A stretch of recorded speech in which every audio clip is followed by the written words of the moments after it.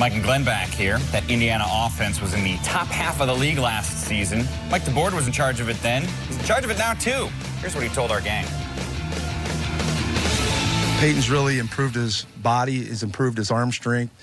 He's always been a leader, so he leads us out there. So he's definitely made good improvements. And then we've got Mike Penix came in at mid-year, true freshman, and just very athletic, very poised, very confident, handles himself extremely well for a young freshman, and especially all the things we're throwing at him right now. We've thrown a lot at him in training camp already, and so he's done a nice job that way.